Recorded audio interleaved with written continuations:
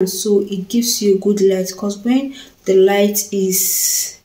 phone is inside the light is just everywhere, but we want the focus to be on you, so the light should face you downward, preventing shadows and pouring the light on the right places that it should be. And your phone should be somewhere in front of the light to capture you and not everything that's happening behind you or around you. Hi guys, welcome to my channel. This is Extension Alex, and if you're new here, welcome. If you are a returning subscriber, welcome to this room. Grab a drink, sit tight, and let's get right into the video. In this video, I'm going to be talking about filming equipment every beginner needs. Number one on my list is your camera. Yes, and these days you don't really need a fancy camera. We all have smartphones that can give us a good camera quality. I'm currently filming on my phone. I've mentioned this 1,000 times. I know you're tired of it, but I use an Oppo Reno 5F. So that's what I'm filming with. And a lot of us these days have iPhones. So yeah, iPhone is a CS. The camera quality is very good. You can use your camera quality, and few tips that I will give you is use your back camera. Make sure you use your back camera. The back camera is always better than the front camera. This is what my front camera looks like. Yes. You see, to avoid distraction like this also, just use your back camera, and the camera quality is good. My camera quality is still good, but oops, I'm not using it. I prefer to use this part of the camera because it's better. I want to actually see if my video is filming. Yes, and to prevent distraction like this, you will need a reflection in front of you, like a mirror or something. Like I'm filming in front of my TV, I can see myself on my TV screen. So yes, you can actually use a mirror, put a mirror in front of you, in front of the camera, and you see what is happening everywhere in the camera. My next tip on the camera is film on 4K. If your phone doesn't film on 4K, try and film your video in the highest resolution. Yes, try to film your video in the highest resolution.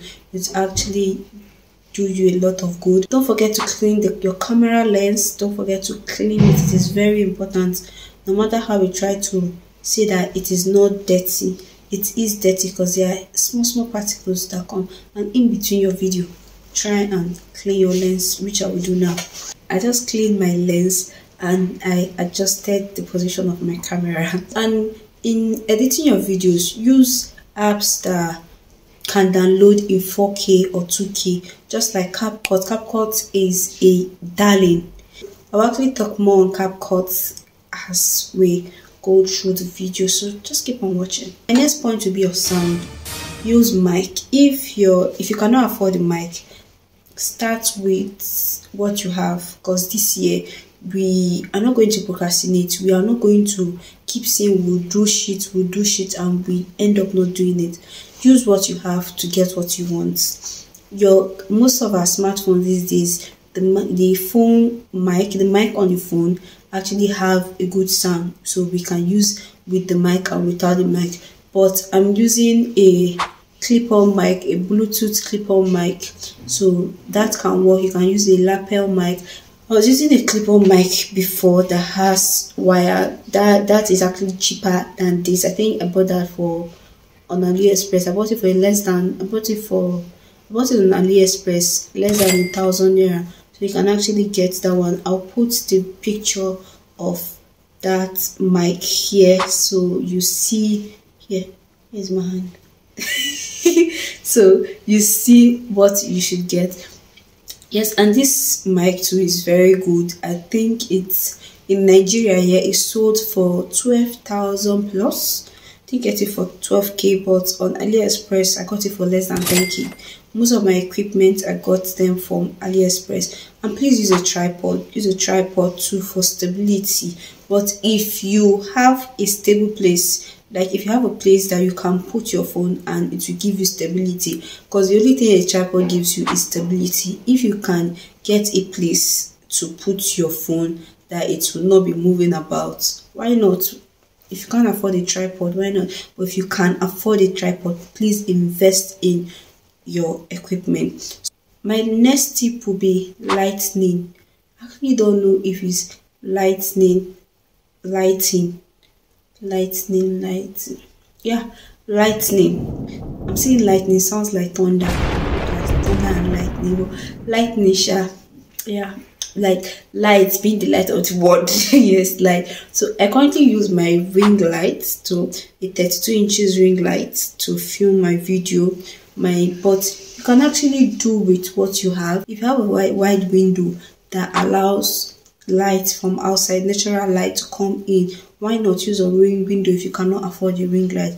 We want to start small and start with what we have. My first video, my introductory video that I filmed, I didn't film it with a ring light because I had a ring light before and it was stolen, so I had to save money to get a bigger one. So I think using natural light too will work for you. Other source of light, you can use a ring light like I mentioned. In using your ring light, try not to put your phone inside the phone holder of the ring light, because most of the ring lights come with phone holder. Just try and get another place to put light. I use my tripod too. This tripod, I use it to put my phone for stability. I bought a different tripod so it gives you a good light, because when the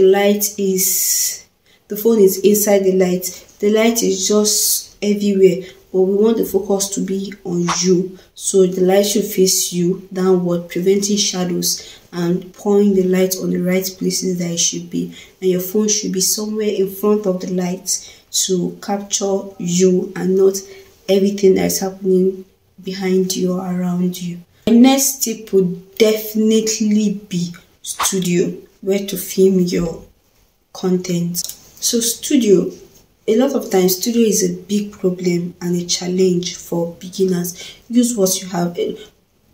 I know how tricky that use what you have in studio can actually be.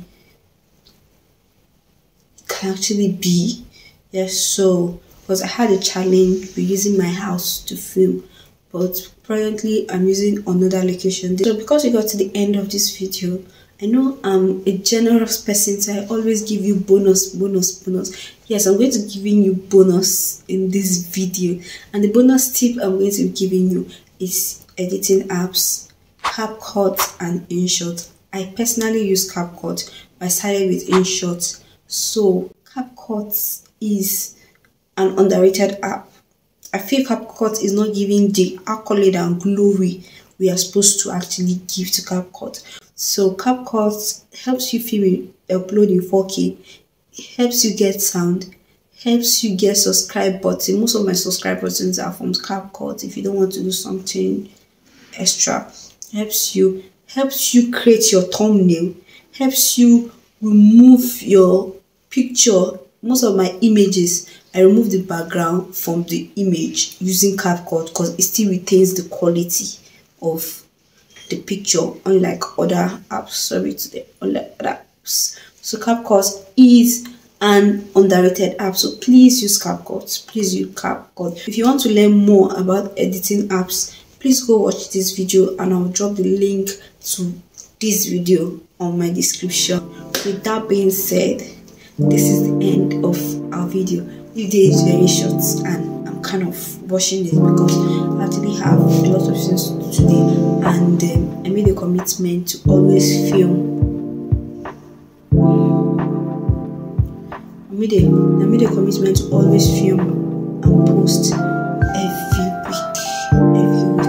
So yes, that is the challenge. If you got to the end of this video, thanks for watching. Please, if you like this face, this beautiful face that is on your screen, please don't forget to subscribe, like and share my content.